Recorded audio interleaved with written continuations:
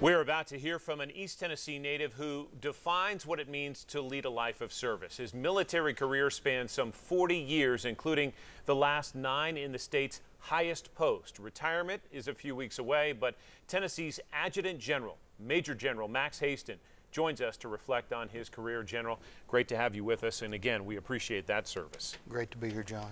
One of the things that you have done in your career is lead men and women in combat. This happened in 2005 in Iraq. What was that like for you?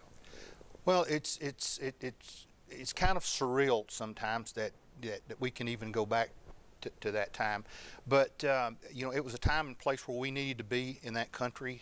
We needed to ensure that that country could hold elections freely, and that was the pinnacle of soldiers and airmen and Marines and sailors that we had deployed in Iraq at the time.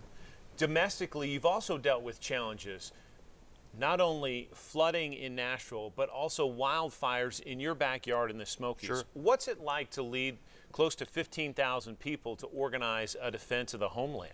Well, it is a homeland, and that's what's critical to it, and all of our soldiers and airmen, know that. And so they give 110%, whether it's in a federal status or a state status, and they know that they're defending their families, their brothers and sisters, and their people. And so that, I don't want to say it's an extra effort, but there's always that extra effort. Mm-hmm. These are men and women on the ground and in the air. You lead both. One of the things that you wanted to mention was a few of the highlights of your career, and I want to get to those now. Sure. And they include a suicide prevention effort that you helped launch for members of the Guard. Yeah, we lose, 22 soldiers, airmen, sailors, service members a day across the nation. And Tennessee lost 45 soldiers. After I became the TAG, we lost 4 soldiers in 45 days. And I had to figure out something to do. Our programs wasn't working. So we established the Guard Your Buddy program, which is an interactive app, which somebody can hit the app on their phone and in 3 rings get a master's degree above clinician. And we know today that we've talked over 90 people off a ledge or possibly of harming themselves. That was really important. You have also re-engaged members of the Guard in higher education. We have.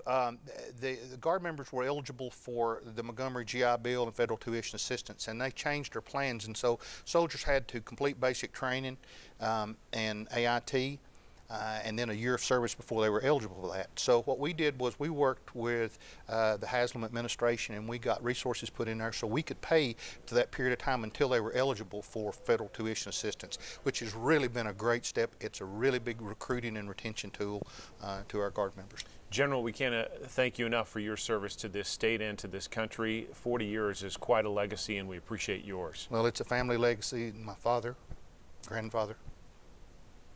And you've continued it on. Thank you, sir. Yes, sir. Appreciate it.